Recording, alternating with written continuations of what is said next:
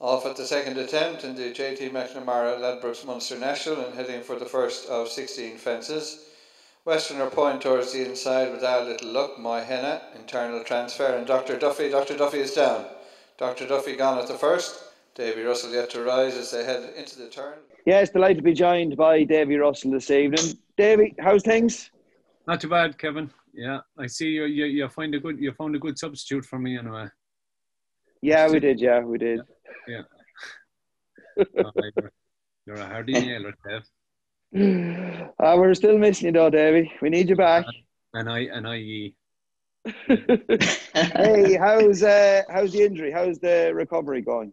It's fine. Yeah, it's fine. I'm up and going and doing everything that I'm able to do, but it's just obviously this whole contraption to stay on me for another bit now, and I suppose I know an awful lot more on the 17th of December. Let's go back up for more X-rays, and hopefully, fingers crossed, they might take this off me. But Fran has been through it, so he might come be one of my physicians. Might let me know how long more I have to stay in the shock. Indeed, Davey. There's been reading up on today. We had a very similar injury, and you, of course, had the traction, which I didn't speak to you about this beforehand, but it's not a pretty experience, is it? No, it's you know, it wasn't even that sore. Like the pain, it wasn't that painful, but it's just a feeling. It's an abnormal feeling. And I'd say my body was just kind of trying to screaming at me, what the hell is going on? But the doctors are gassed. Like they were just there, and they were really, really nice. And I was looked after so well from the very second I hit the ground until I walked out of the hospital. And even still now, you know, we're just so lucky. But I was lying there, and one of the vertebrae was dislocated. So they were kind of talking away that it looks like they're going to have to put me in traction. So I had a rough idea what traction was, and if anybody wondering what it was, it's just like the last scene in Braveheart when William Wallace is on the table and they're stretching him away. So they had to drill bolts to drill in here into my head and hang weights off, take an X-ray every hour, and keep adding weight to the injury, and keep adding weight to the bag, fill it with water, and every hour would come and I'd say, taking it off now, and they'd say, no, another hour, and then kind of after about 8 or 9 hours I fell asleep. So and woke up and it was still on. Yeah, so it was just a really strange feeling, and yeah, that was just one part of it, but it done its job. And then because when they were operating, they wanted to go in the front, and the vertebrae was obstructing it a little bit, so they had to straighten it up. So that was one part of it, and then I you know, everything else was fine. I got on my feet pretty quick. Once I woke up from the operation, I was on my feet, and I started walking up and down the stairs and in the hospital, and then, you know, I was out of there pretty quick. So they've done a marvellous job on me.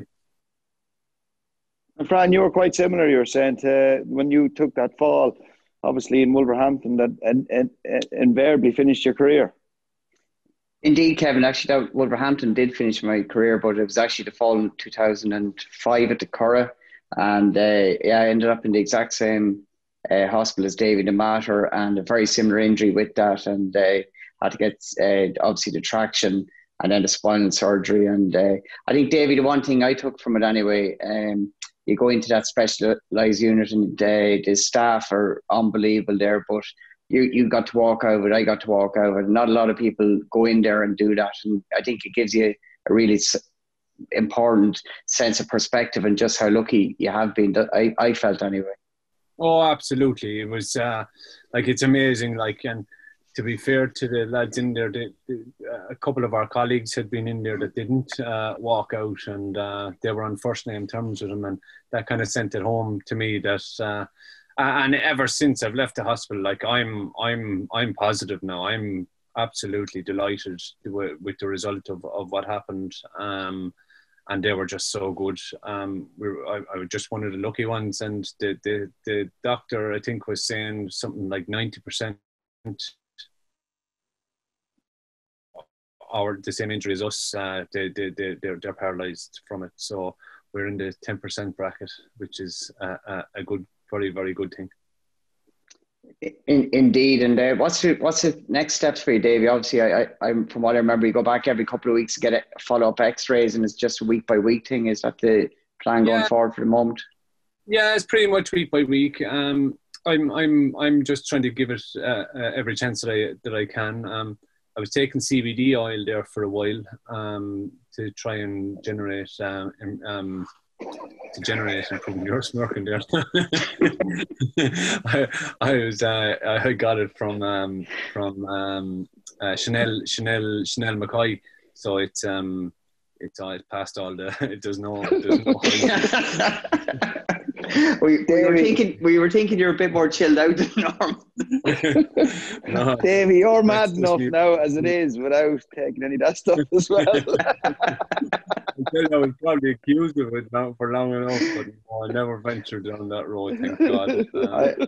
I was always high on life itself, Kev. But obviously you've been taking the CBD oil and carry on. What else have you been doing? Yeah, no, I'm doing plenty of walking. After my last X-ray, it was time. The doctor says plenty of exercise now, and nice and slow, obviously. So I'm trying to keep fit. We've loads of folds and mirrors and things in around. So I'm very much kept occupied.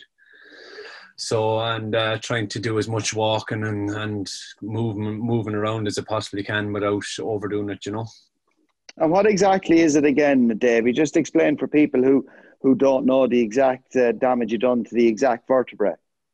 Yeah, so it was T6 was fractured, and we say the vertebrae is like that with the cord down, and so the fracture went back the way, which was thankfully it broke back. So if I went in this way, I was in bother, but it fractured back the way. So they had to put that in and stabilize. It was an unstable fracture. So that's where the operation came in. So they bolted this, put screws in that, and then the vertebrae below that was damaged as well. And then the T1 was dislocated. That was the one that they had to put me on the traction for. So I'd say it was just a complete bang down on the top of my head, just completely. I'd say I hit the ground square on with the top of my head, and that created the problem. And but I'd movement. It was like when I hit the ground, it was like you set a firework off in my thumb and my index finger. It was just like a flash of pain out them two fingers. And then I kind of thought that my shoulder was dislocated, but it wasn't. But I was sure when I hit the ground that I'd done damage somewhere. And the Order of Malta guys came in and they were just top class. So I was just very, very lucky that I had the people around me in so fast. And then into Limerick, and I had some great doctors in Limerick looked after me. And I think the one thing I did realise was that the doctors that are working at the races and even not at the races, that there was one particular doctor got up off his seat and drove in. He left home and drove in to make sure I was okay. He saw the fall, so I just realised how lucky we are as an industry to have the medical people around us. It was brilliant, and for all them reasons, then everything just went smoothly. Yeah. And Davy, you were out relatively quickly out of hospital. I thought, and I think both Edel and yourself thought as well, that you were going to be in there for a week or 10 days, but you were out, I think, 3 or 4 days later, was it? Yeah, very fast. Once I got up from I was determined that the sooner I get up out of the bed and moving, that the quicker I'd get out of hospital. And that was the case. They were pretty confident that everything went well. All the extras were good. And I was up and moving around within, hours after the operation. I think that was a big help. And Davy, after, both yourself and Fran have said, right, 90% of the injuries, of that injury basically ends up with paralysis. Lying in that hospital bed in a couple of days afterwards, obviously, do you start to come to think, is this worth it? And I know you're mad to come back, but do you start thinking about it? No, I never actually thought about it. And look, I'm, as the fella says, I'm on the back nine. I'm heading for the 18th, as good as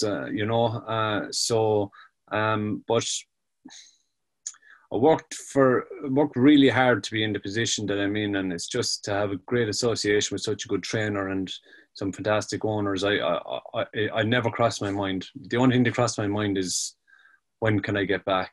I just, you hear these stories about all these marvellous horses back along the years, and I think Gordon has some of them in his stable at the moment. I think he's got some of the best horses in the world at the moment, and I'd love to be riding them, and I don't think I ever thought that this was going to stop me. Do you know what I mean? But I don't know. I'm not thinking that way anyway at the moment, so I'm pretty gung-ho trying to get back and get fully fit to ride some of these horses in the second half of the season. And Davy, regards your rehabilitation, when obviously the brace is taken off, hopefully in 2 weeks' time, what's the plan then? What sort of regime will you undertake to get fully fit again? Yeah, there's loads. I suppose we're lucky now, and especially in this country, there's loads of these new chambers that we can now visit. We'll say that should make the healing process a little bit easier. So there's a place in Galway that it's a flotation thing. So I plan on visiting that a couple of times, and there's another oxygen chamber down in Bandon, I think, that I spoke to Wayne Lorden about, that helped it speeded up his healing during the year. He had a slight injury. So I'm going to take all of them. I'm going to try them all. And whether the ice, I've done the cryotherapy before, and that has helped me an awful lot, and really speeded up my recovery as well. So I suppose I'm in the hands of the doctors and the X-rays to when I can return. But I have it in my head, once after Christmas I'm good to go and start rehabilitating. I'm going to visit all these new things that we have available to us in this country. And Davy, the flotation chamber, just explain to us what that is. Yeah, it's literally like getting into a big bath, and it's full of salt, so you float inside in it. It relaxes all your muscles, and your movement is an awful lot better. So they close the top, and you stay in there for about 20, half an hour. And a lot of the GA players use it for after games to relax all their muscles. I'm probably going to be in a position when I take this off that my neck is not going to be as flexible as it was, so it's going to take a good bit of work. And I hope something like that will speed up my getting the flexibility back. Davy, we've seen the Snapchats at 10, 11 o'clock of a winter's night. Just to confirm that you are quite mad of you standing. Of course, you live alongside the beach, really, in Youghal. And with leg and ankle injuries, you've often sent us videos, Snapchats at night of standing in the sea in the depths of winter with your jeans or tracksuit pulled over your knees. I was there today, and literally went through my head, how am I going to get into this up to my neck? Of all the injuries, I hate cold water. It's the one thing I absolutely detest, and now I'm going to have to face into that neck this time. But I was actually looking out on it today, would you believe, and just kind of dreading getting into it. But it's a huge healer, so anything that will speed up, not speed it up, but maybe just help it along the way. To be fair though, on a serious note, that is true, Fran. We have got Snapchats of Davy Russell at 10 o'clock of a winter's night, and he's standing inside. What was the Andrew Lynch one? Do you remember that? Up around Bettystown, was it? Didn't they call the Coast Guard? Because they saw someone entering the water quite late at night, but Andrew was have to come back from the races, I think, some evening, and tipped on into Bettystown or somewhere like that.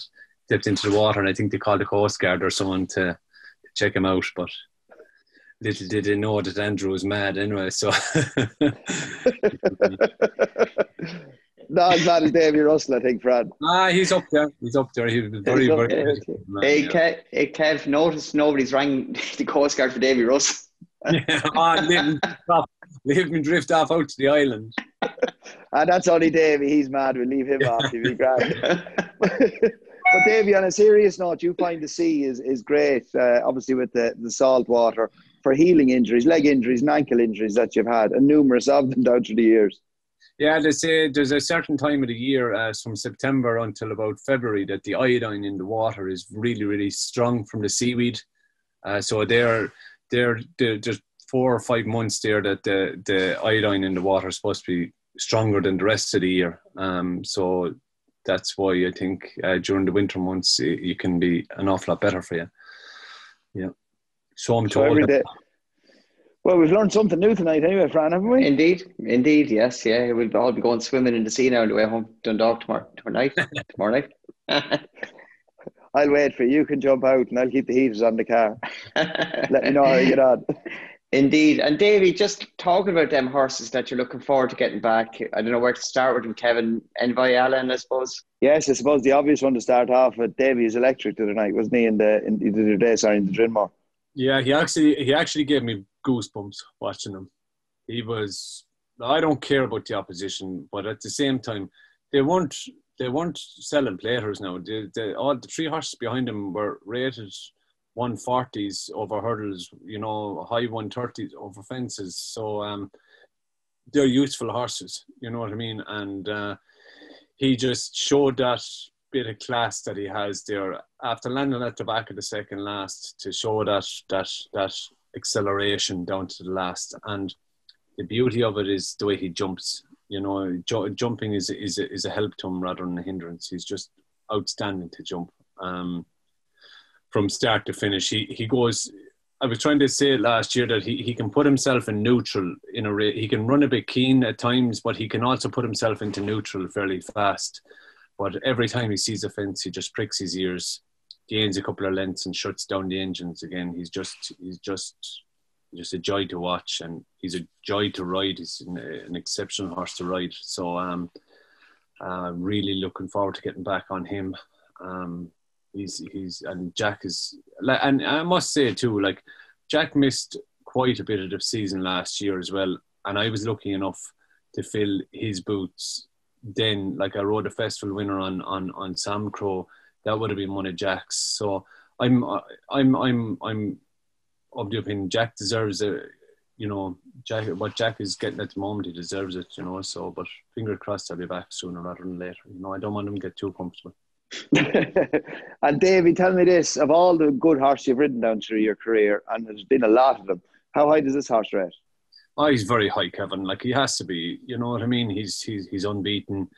And he just has an uncanny way of not being overly impressive. He wins his races, and he saves a bit for himself. But I just think the way Gordon is such a big key to him as well, and the lads in the yard. He's just very, very good. He puts a race to bed very, very fast, and then kind of just keeps a bit for himself at the finish, which is always a good thing. And Davey, what trip? What do you think is his ideal trip? He seems to have everything. He seems to have speed, but he seems to stay. What do you think is his ideal trip? He doesn't have one, Kevin. He just has endless amounts of ability. He's got bags of pace and loads of stamina. I just think he can handle any ground. He could handle the depths of winter to pretty much as quick as we get in National Hunt racing now, which is beautiful, good ground. Nothing seems to faze him. I can't see a flaw in him. I just can't. I don't ever want to see a flaw in him, And I'd imagine he gives you some feel throughout a race, does he? Absolutely. He's never doing anything but a half speed, or he's just giving you the signs of, if I see where I want to go, and a lot of the time in horses you're kind of wondering, geez, I'd love to be a half length closer, I'd love to be a length closer, or with him, if you want to be a half length closer, just give him an inch of rein. And the only one thing with him is I'd be afraid just to open him up too early, you know what I mean? Because he responds to an inch of rain. He responds to it fairly rapidly, you know. And Davy, another one, I know you rode this horse when Gordon the Mouse bought him, was Zanahiyr. You went in and rode him in McHalford's. He looked very, very good when winning the juvenile hurdle the other day. Yeah, he in my books is, I love that horse. I really do. I loved him the first day I sat in him, and then he went back. I didn't ride him then for a couple of weeks, and he was after being gelded in the meantime, and he just changed completely. Like he just turned in. They took his manhood away, and he turned into a man. Do you know what I mean? His jumping is exceptional. He's more. He never rode like a flat horse. He always rode like a national hunt horse, with flat ability, if you know what I mean, which is a huge thing in them juvenile hurdlers. But he rides like a man now rather than a juvenile. Do you know what I mean? He's very mature in his ways, and he loves jumping. And again, he's got an awful lot of stamina, with the right amount of pace to go along with it. And Davey, I would have thought, looking at him again, going back to what you said, I think a key point, he's not your typical juvenile. This horse has a lot of size and scope about him, doesn't he? And I'd imagine that he's a work in progress. I think there's a lot more to come from him.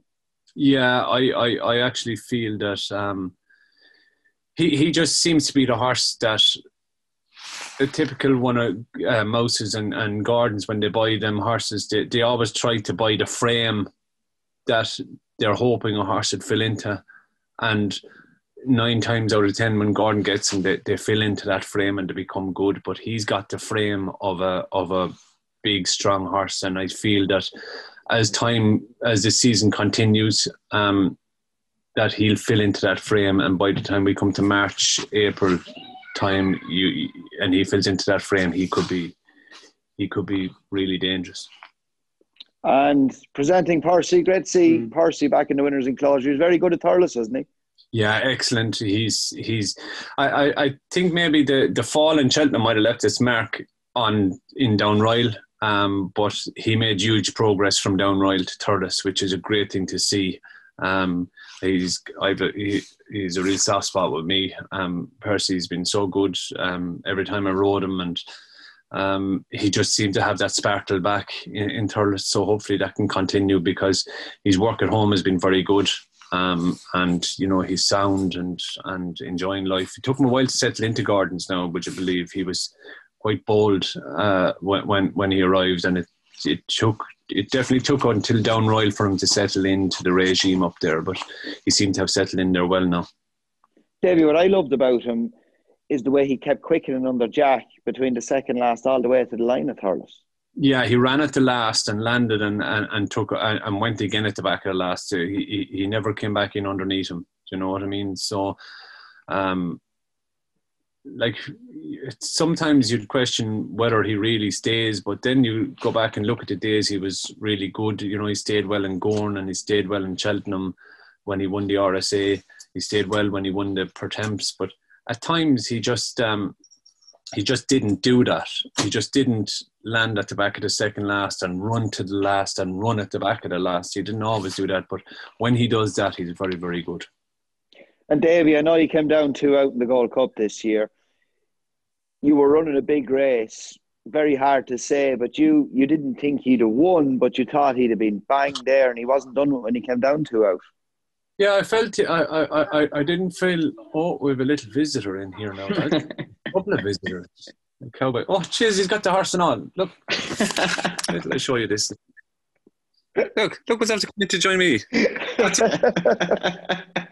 the name of your horse, Liam? What's his name? What's the name? Tell the name. You have to say the name. That's Twinkle Toes. Twinkle Toes. I thought he was going to say Envy Allen. My wife was actually given out to me earlier on today for upsetting a Zoom meeting of her own. She's a teacher in the local school, and no, I think we're going to have a pleasant evening together. after that burst in the door there. But anyway, getting back to presenting Percy quickly, you thought he was running a big race and he wasn't done it when he came down 2 out? No, I felt himself and Mona Lee had met quite a bit during the year, and I felt I would have finished where Mona Lee finished, or in front of him, behind him, and around that area. I couldn't say whether he'd have won or not. I don't know, but he definitely would have felt he would have finished similar to Mona Lee, I felt, and that would have got him into bang there. So that's what I was going on. So, that's where I felt he was going to finish. And Davy, presenting Percy, all things being equal, I know there's a lot of water to go under the bridge between now and Cheltenham. Do you think he can improve that little bit more this season on the back of what he's done in Thurles? He doesn't need to improve that much more to be a Gold Cup horse. Do you think he could possibly win a Gold Cup? Oh, it's definitely think he could win a Gold Cup. But as you well know, we're in an era of some very talented horses, and you must always look at a horse that's looking like he's going to win his third Gold Cup in a row. And there's some fantastic chasers. There's last season's novices to come out which looked like a very good bunch in Manila Indo, Alaho, and Champ, who finished one of them at the festival. So it looks like it is going to be a hell of a Gold Cup this year. And, all things said, Percy he'd want to be getting there wearing his best suit, you know what I mean? But there's no doubt he could. There's no doubt about it he could, but he'd definitely want to be at least tie on that day. And of course, Philip Reynolds, he gets such a kick out of it. And I know yourself and Philip go back many, many years. You're very, very close. And he's a great owner, isn't he? He is one of the best. He's a fantastic man himself, and his wife Anne actually owns Presenting Percy in a kind of a roundabout way. So it's kind of Anne we all need to answer to. But to be part of it, it's fantastic. Abby, his brother, is a huge part of it, and he has got a couple of very close friends that have ventured on the road and been looking in over the ditch this year at Percy. So he actually hasn't gone to the race on his own. Obviously, they didn't enter the race course, but they did look in over the ditch at Thurles to watch him jump to second last, which was just brilliant to hear, because his love for the sport is fantastic. His father before him and all his family around him. I think it's just great to be a small little part of it. And obviously the Savills chase at Leopardstown, that's the next intended target. And of course a rematch with Delta Work, Mona Lee. There's very little between them last year. I think there was only 3 lengths between them last year, and it all bodes well for a thrilling Grade 1 at Christmas at Leopardstown. Yeah, definitely. It's all roads lead to Leopardstown now at Cheltenham, or at Christmas. So I can't wait to see it, to be honest.